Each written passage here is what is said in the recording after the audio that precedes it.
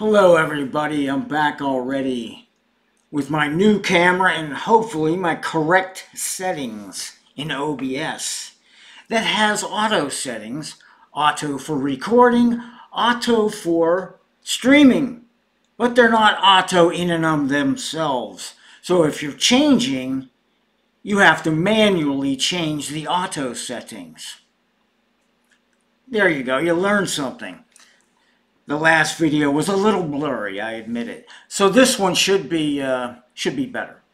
And we're here today to talk about my favorite topic, which is my own personal agenda. But we're going to frame it in helping other people, which hopefully we do and we are. That's a side issue. So let's go over the thumbnail, which lays out the agenda. I make it first to give me an idea on what people might be interested in. So, of course, it's light pumping propulsion, same old thing for me, right? But we're going to apply it today to the Oumuamua mystery, which has been around for years, but I never made a video on it.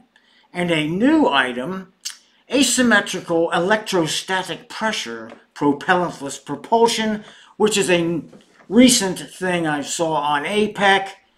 When I saw that, that reminded me of this, and then somebody brought up Oumuamua again, and I just can't help it. I hate to see people, I don't want to say struggling, but perhaps missing an option in their problem solving, which to me, since everything I see, where's the hammer and nail, is related to light pumping, a lot of these things.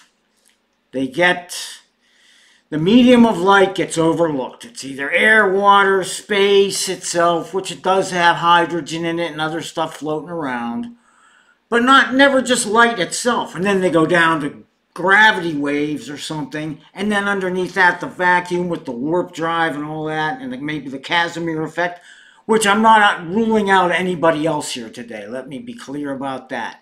I am just adding another alternative that I see missed over and over and over again, going back for years. Where are we here? Years with the Oumuamua. I mean, I can tweet it 10,000 times. I can put this stuff in comments, etc. But if I do this and get it out of my system, all I need is one link. Click, and I don't have to repeat myself. So, where are we? Well, let's just look at the thumbnail quickly. Pretty much explains the point here. Oh, I like the pink here, which matches the pink in the stars, which is hydrogen, which is a big part of the question about Oumuamua. And it's pretty close to the asymmetrical electrostatic pressure. Because if you take an electron sitting on a film or something and stick a proton in it, what is it? It's hydrogen. It's absorbing, which, as we all know, absorbs absorbs and emits light as better than anything else, I think. And a bare electron is going to be similar to that. Similar. We'll get into that later. First, we're going to go over the Oumuamua. So where are we on Oumuamua? Here we are here. I don't know what you're going to get a lot of I don't knows and I don't remembers, because this is a big picture thing, okay? Big picture. You want the details, they're out there. But what Oumuamua was an interstellar object that came in. Look on this diagram here on the screen with the sun. It came in from interstellar space, got so close to the sun it was within the orbit of Mercury, which is very close, and shot under that and around Venus and through Earth's orbital. You can see it right there. Anyway, it's a big mystery on how did this happen. And so I'm going to get my 2 cents in here again today and suggest that there are other options to the ones that are the most prominent. And it's very simple. It's not complex at all. All right, so to do this, we are going to use my Twitter moment, where is it? Called Oumuamua Propulsion. Light sailboat or submarine? Well, let's get into it. This thing is years old now. This goes back to early 19. Can you believe it? What was that? 5 years on the calendar already? And it happened before that. I think it happened in 14. That doesn't matter here. But it became a big fuss in 19, I suppose, when people started really going back and paying attention to it. Mainly Avi Loeb, who you all know. I don't have to explain that to you, regular viewers.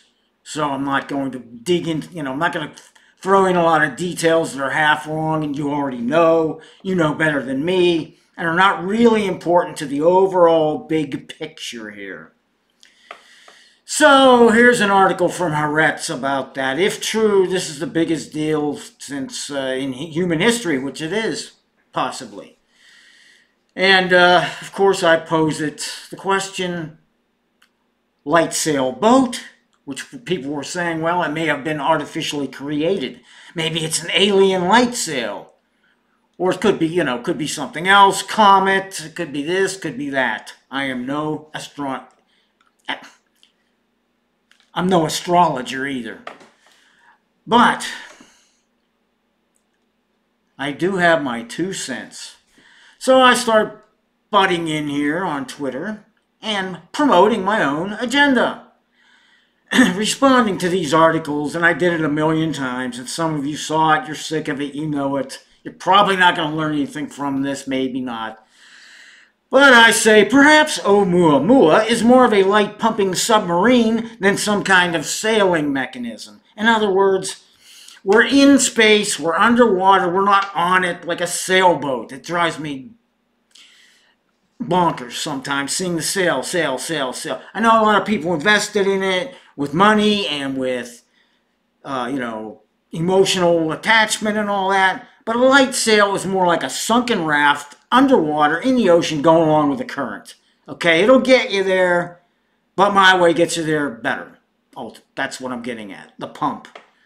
Would you rather take a pumping submarine, which is the most advanced ones are, or float on a sunken raft in the current? I'd rather be indoors in a nice submarine having a cup of coffee.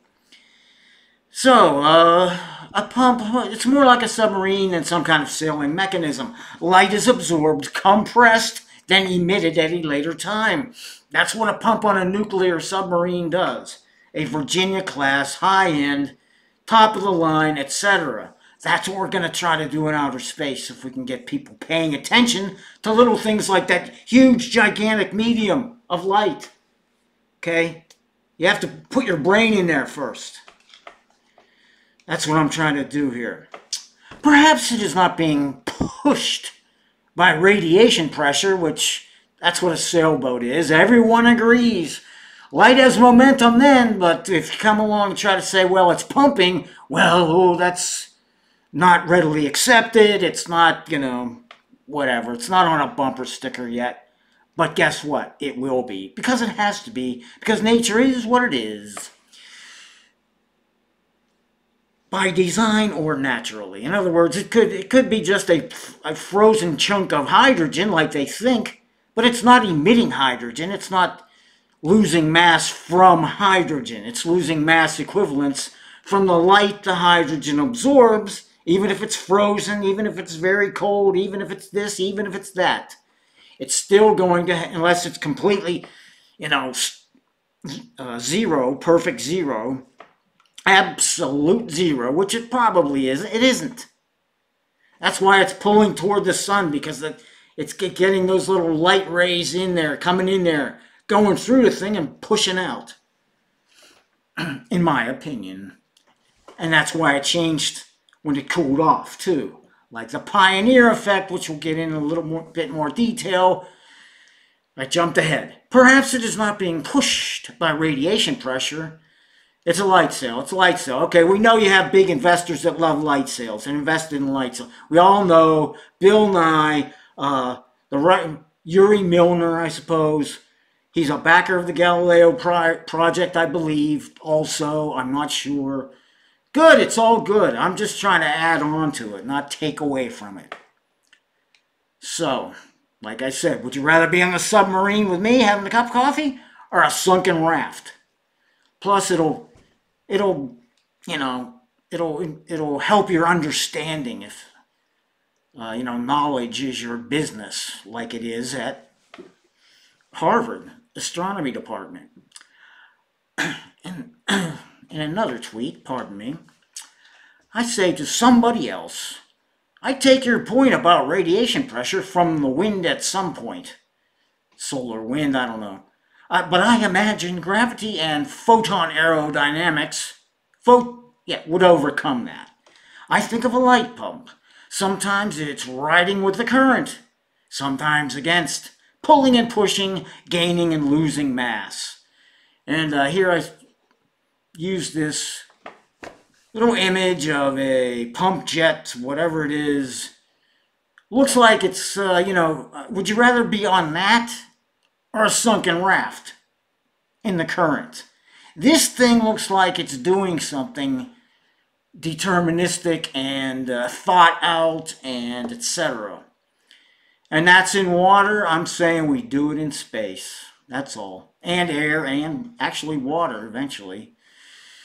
Speaking as a non-alien, the concept is simple, not advanced. It simply has not been recognized or developed. That's me. Now look at that. That's right to the day, January 13th, 2019. This is 24. And I'm still beating this dead horse, folks. So let's look at our little slides. We've probably seen these before on other videos of mine. Like, share, subscribe. Here's the thing, all this does is tell you how to use hydrogen or something like it to catch light on purpose and pump it on purpose. Look over here, you have a whole universe full of it. Free. And this just tells you a couple steps to do it, a couple of selling points. Einsteinian, changing mass and gravitational field, Newtonian, propelled by radiation pressure, there's your thrust, which we'll get into that later. Propellantless, fuel pumped, not stored. Which is it a fuel or is it the medium? I'm going to have to mince words. After all, this graphic is older. And then I have anti-gravity in quotes, transparent to gravity. That's how I thought of it originally. I don't know if that little phrase will ever catch. This is a long thing I've read before on here. You don't need to hear it again. This is the guys discovering manned flight. Wright brothers, sorry folks, you guys were second maybe. Good job. Anyway, okay? But these guys were before you and they'll probably be after you. Here's a little scheme, a little diagram, whatever you want to call it. We've been over that before in my other videos. This propellantless approach may be distinguished from other systems because it is an open system. Unlike the proposed closed systems using UNRWA waves or the quantum vacuum. That's not all of them, that's just most of them. Especially back 4 or 5 years ago. With the M drive and all kinds of other stuff. Okay, that includes a lot of things that weren't excluded. So conservation of momentum is not an issue here. Okay, that was a big deal. That's not so much of a big deal anymore. I think that's sinking through the collective brain finally. Because it's free momentum, it's everywhere in the universe, etc. and so forth. It's momentum. We have people wondering where their momentum is coming from without considering the light medium, which is what I'm here to browbeat about. Nor does it dig as deep as those approaches, but only as far as gravity waves and gravitons. Described as light freeing mass from gravity, yet it might also be seen as light pulling, pumping, pushing, or dragging mass through gravity, similar to the mechanisms of those concepts. Sure, sailing with photons is fine, but why not consider pumping them too? That goes back to 2018. And then here's more drawings here. Here's the time. That was funny. I came up with this notion Then like a couple of months later, ESA, European Space Agency, comes out with the air-breathing electric propulsion, which is a pump. Now they use it in the atmosphere, the high upper atmosphere, and pumps have been considered before, even for interstellar. But they come up, the answer to that is like, yeah, but you'll only get a hydrogen once every 70 light years or whatever it is. And well, all I'm saying is use what's there then, okay? You got temperature there, you have photons, use the photons. It's a light breather. So I mock these guys a little bit with that, okay? Then what happened? That's old. 2018. So somebody here chimes in, so an aerogel space probe. Gotcha. Yeah, kinda. Well, as we've said before, an aerogel has loose, look at this here. This is graphene, which is, you could call it a graphene aerogel holding hydrogen. Except here the hydrogens are bonded to the carbon. At each point, 3 on this side, 3 on the other side. But, as I've shown up here above in these old drawings here, most notably this one, you can have them adsorbed or absorbed. If they're adsorbed, they're trapped. Oh no, wait a minute. No, they're stuck on there. If they're interstitial, that's the word we want, then you have an aerogel-like thing. But instead of air, it's got hydrogen in it, which is air minus some other stuff, nitrogen or whatever. But you can put whatever you want in there that absorbs light and pumps it, that you can control. But if you have it, my point is, if you have it stuck on the thing, the atom itself, you can control it better. Then where was I? Sure, sailing is fine, but not white. Why not consider pumping them? So we're down here. We went over that. Imagine a hydrogen-infused aerogel pumping light for a radiation pressure propulsion, naturally or otherwise, which Oumuamua might be naturally. Maybe it's some sort of thing that forms somewhere else. Or maybe it's a busted light pump from Planet X. That's what I posted all over Twitter at the time. Pardon me, I'm going to take a sip here.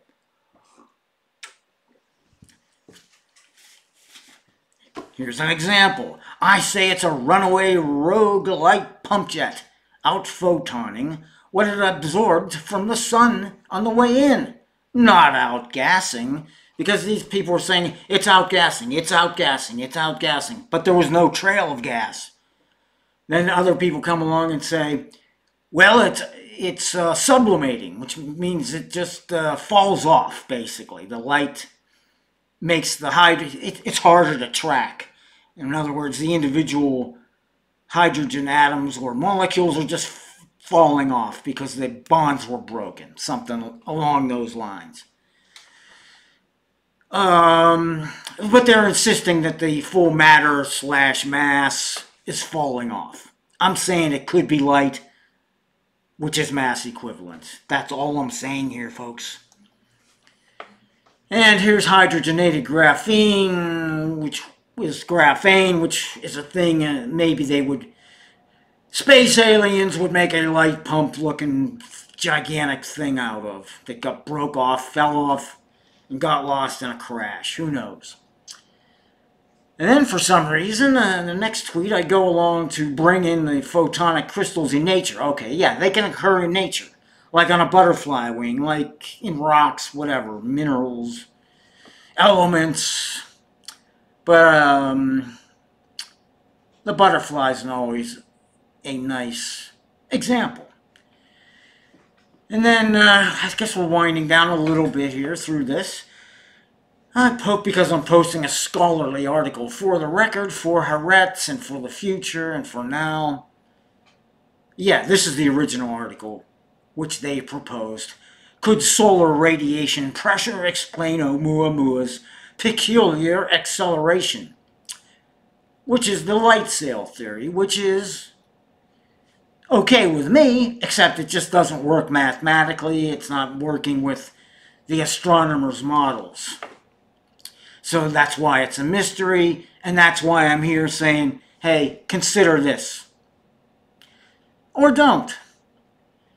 And then I say something like, oh, I try to get a little deeper on it other than sales.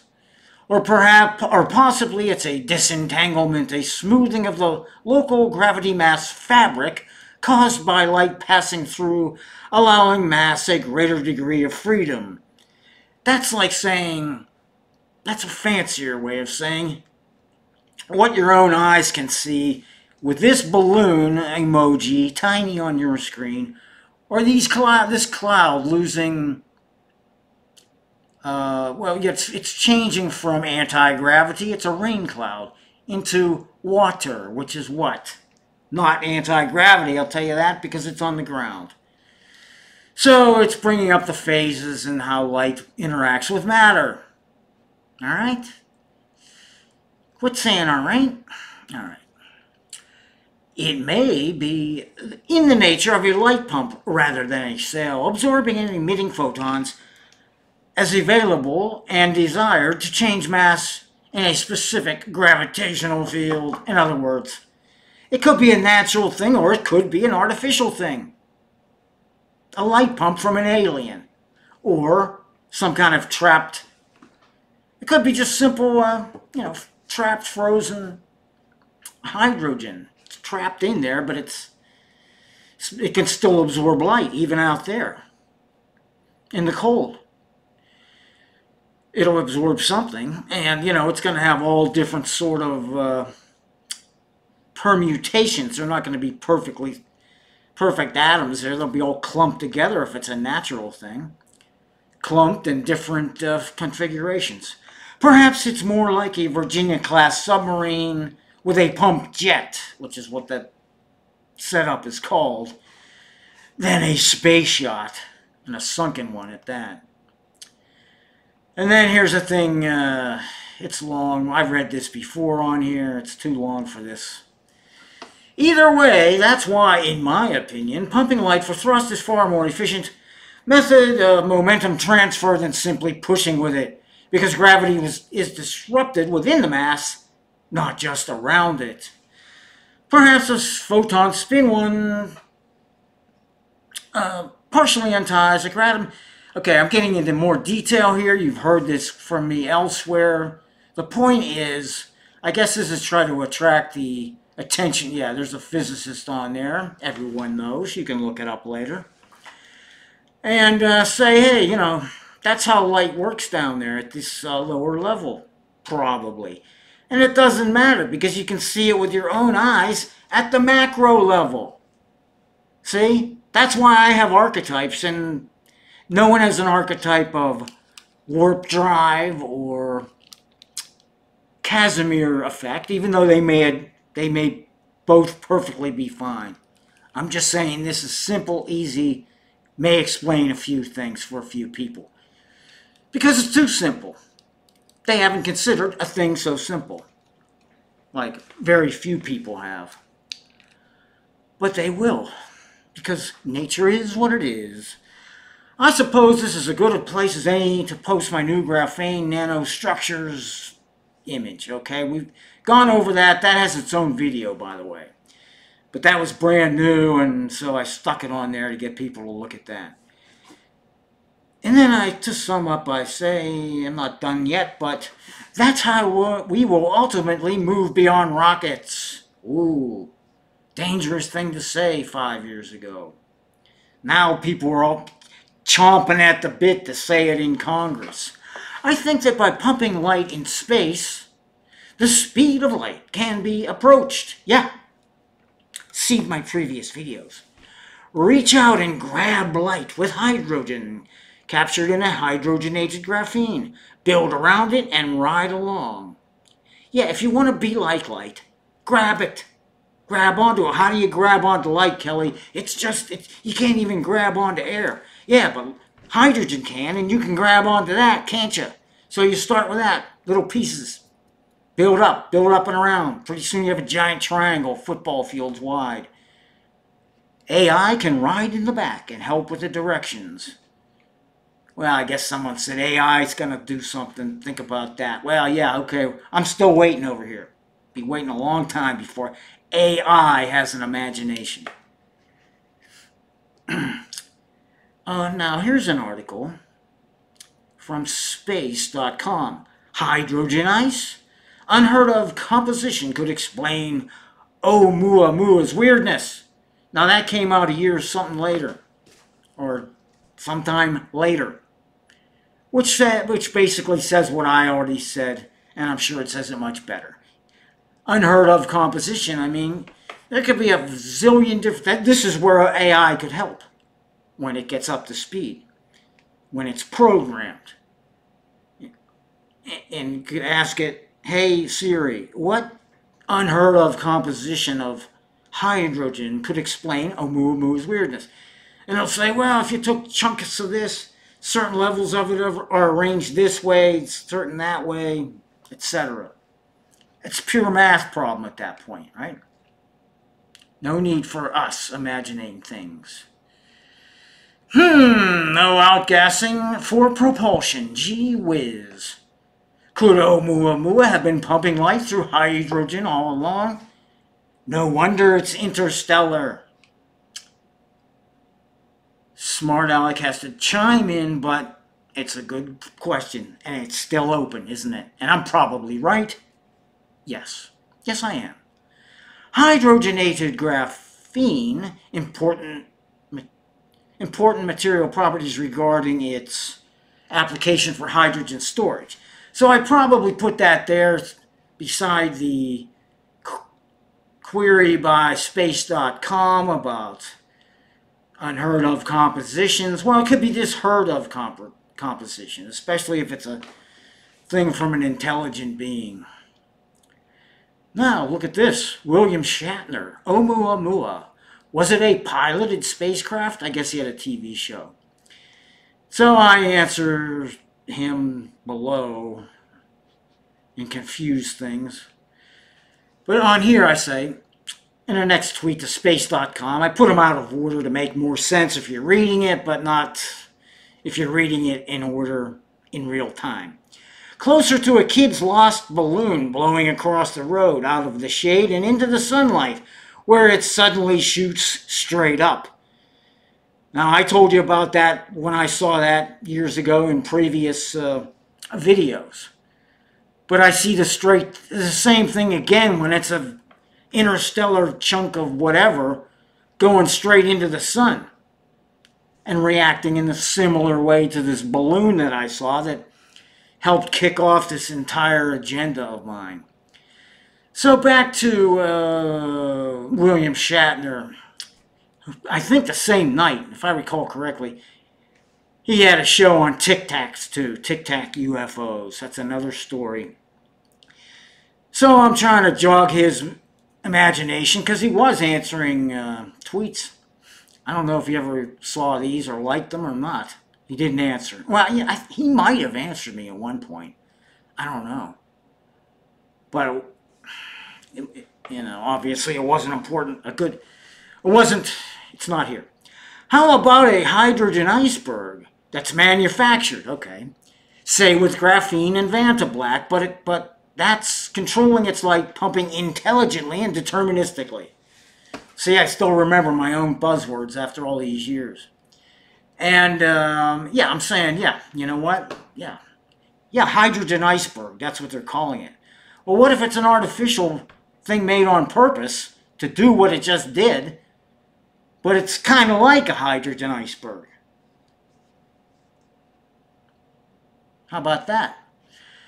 Why would you not deterministically cause untold numbers of photons to act as one? I guess I wanted to show off my new little GIF here that took a lot of effort to make this. So I'm putting that out there immediately for any excuse. But yeah, imagine Oumuamua doing something like this. That's all I'm asking. Just consider it. Then throw it out. And then I close out this Twitter moment. This stuff will be linked below. These are now called X events. And I close it out by plugging my YouTube channel. So that's pretty much most of what I wanted to say about Oumuamua, if I recall correctly. And I will link, I'll just say one word about this, the Pioneer Anomaly. Which I wasn't paying attention to this stuff when this happened. This happened a long time. Yeah, I remember it, but vaguely. So I'm saying, and that was a mystery too, and they finally figured it out. Well, it had to do with heat. Heat. The satellite's leaving the solar system. Suddenly it's so far from the sun, it's not affected by the sun, one way or the other. I forget the whole story. Anyone can look it up. Read this, you'll know it better than me. But the bottom line, the lesson is that they didn't consider the light-matter interaction. Until, well, they sort of did, but they didn't do it thoroughly and completely. And they did it the wrong way, what they did do, and then it came out sideways and backwards and upside down. But the bottom line is you have to look at it that way. Backwards, upside down, and inside out. If you do that with Oumuamua and other things, you should at least consider it before you throw it out. Well, you know, here's nature. Even this year, okay? No, just last year, about a year ago. They are still. This is the sublimation paper, I believe. They're saying, well, it's water ice, and the radiolytically produced H2, you know, I don't know. It broke the bonds. You know, it's one of the combinations of things that still concentrates on mass, when they should be also considering, in my humble opinion, the light-matter interaction, which answers quite a few questions. But if you don't even consider it, because it couldn't be that, well, go ahead. Go ahead and wallow for years. Alright, so that's my 2 cents on Oumuamua. Light-matter interaction. I'll go right back to the thumbnail and say you should explore that possibility. But acknowledging I am the hammer, you are a nail, I see your problem. I might be seeing it only through my own perspective. I'm probably not. But I am going to try to add to your perspective. Your call, folks. So, where was I? I was going to move on to our next possible candidate for light-matter interaction in a gravitational field. And that involves these guys, who you may know from APEC. APEC and elsewhere. APEC, link below. And on APEC, 13 days ago, a similar situation, to me, they're similar, because I'm the hammer that sees nails. Came up, you have these guys, let me name them, let me be formal about it. They have a patent. Charles Raymond Buhler IV and Andrew Neil Aragema, known to some of you as Drew from sunny Florida. One is a NASA employee, one is a contractor. I believe they're doing this on their own time, sort of. I don't know. You can ask them. Yeah, here's a whole presentation on it. Okay, in good detail. Here's a patent. And all I'm doing is, they know it works. Congratulations. But they don't know really why.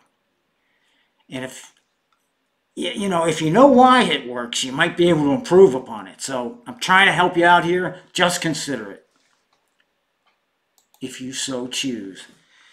And I'm going to read this entire patent outline. It's an abstract. It's short. But I'm going to read it just to refresh my recollection, and in case you're listening and not watching this video, which, you know, how watchable is it? A guy reading from a thing. So you were probably listening to it, like I do to a lot of these, and listen on double speed. Quote, here's the title.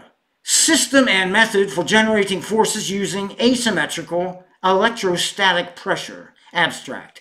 A system and method for generating a force from a voltage difference applied across at least one electrically conductive surface.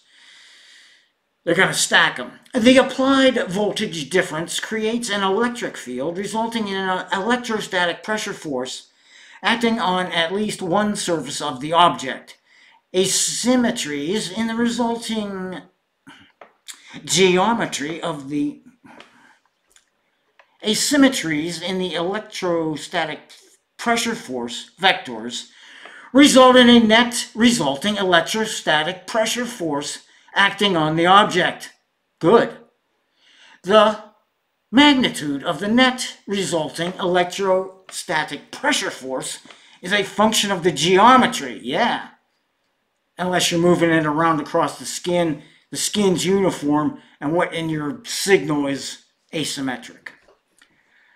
The geometry of the electrically conductive surfaces, the applied voltage, and the dielectric constant of any material present in the gap between the electrodes. The invention may be produced on a nanoscale using nanostructures such as carbon nanotubes. The invention may be utilized to provide a motivating force to an object. A non-limiting use case example is the use of electrostatic pressure force apparatus as a thruster to propel a spacecraft through a vacuum. Yeah, it'll work in a vacuum. Which is good for you guys. But the thing is, they don't know why. Or if they haven't, they don't. I think it's fair to say they don't know why. You can characterize it yourself. They have theories. I've seen them conjecturing on YouTube, and they haven't been conclusive. So I'm saying they don't have a theory on why it's working. And all I'm doing here is proposing that the bare electrons are interacting with the light medium. Now, you may have a vacuum like you have in space, like you have it in your NASA test setup, but you didn't pump out the temperature in there, just the air. So there's temperature of some kind in there. And maybe some sort of penetrating, you may have it in a Faraday cage or whatever, but something's getting through there. Now, maybe it's interacting with neutrinos. I just thought of that this morning, but I'm not even sure I believe in those. Not really. Or something else, something that's getting through there. But what we do know is that there is something in there, and that is the temperature in there, the ambient light in the vacuum chamber. So, which is what space kind of is. No air, but lots of ambient light. So, yes, it will work in there. But I'm saying these electrons, they're bare. They're not stuck on a proton like a hydrogen is. They're bare, but they are still going to interact with some frequency. Is that what's getting in there? Is that what happens? Remember, you've got a 10 to the 15 zeros chances every second. So at some point they're going to catch one that works, and it'll thrust a little bit, especially if it's aimed by the shape of the thing, which is a good shape. We've seen that, right? Here's the shape of the thing. You can look at the patent link below. You can blow up the shape of the thing here. A thing like that. Oops. A thing shaped like that. A thing shaped like that. A field around it like that. Layered like that. Etc. and so forth. So what I'm saying here is the summary to this is, and really all I have to offer here is, guys, Drew, Charles, you may want to consider the fact that you have a light pumper here interacting with a light medium which in your case is probably temperature or whatever else can penetrate your vacuum chamber. That's all I wanted to say about it.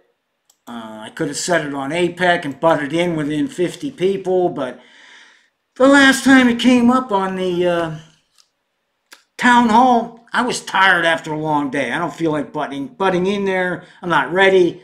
I just ate, etc. Plus, I have a YouTube channel, so I'll come out here and say it. But I will talk about it anytime you want to, in any format you want to.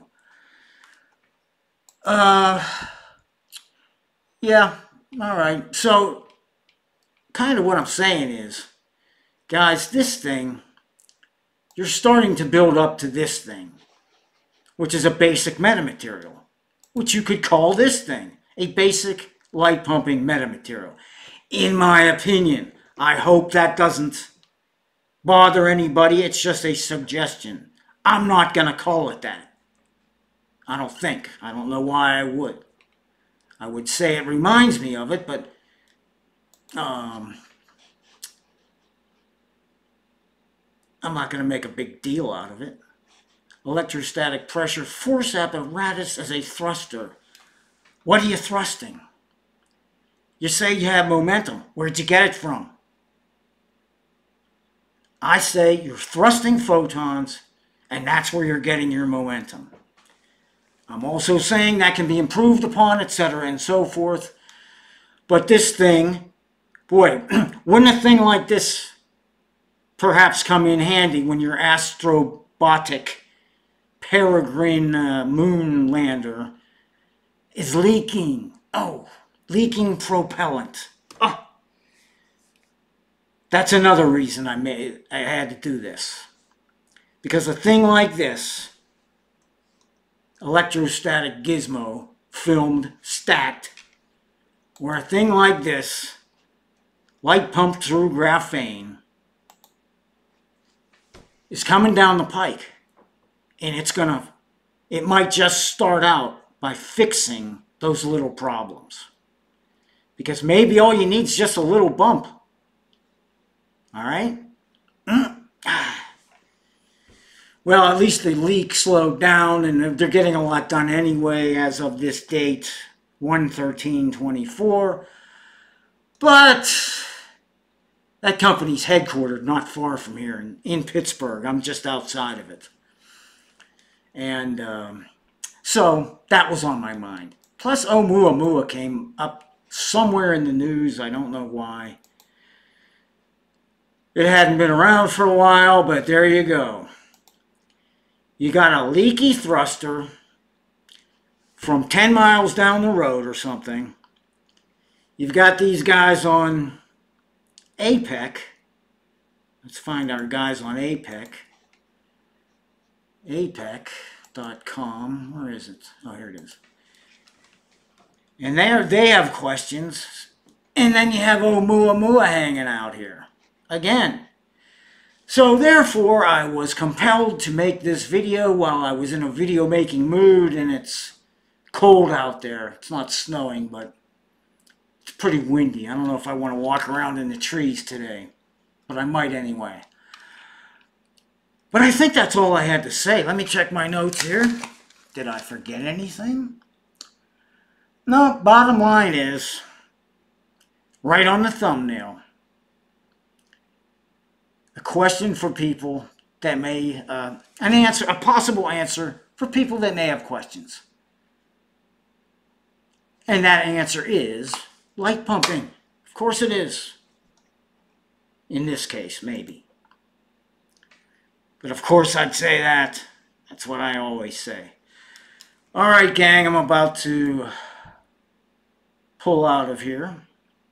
Let's get a better background to pull out with. Here we are. And I will enlarge myself for just a second here. Lose the cheap glasses. And wave my way out of here. Thanks for coming, folks. See you next time. Like, share, subscribe. Enjoy a brief outro in this under 1 hour video. We will see you next time, whenever that is.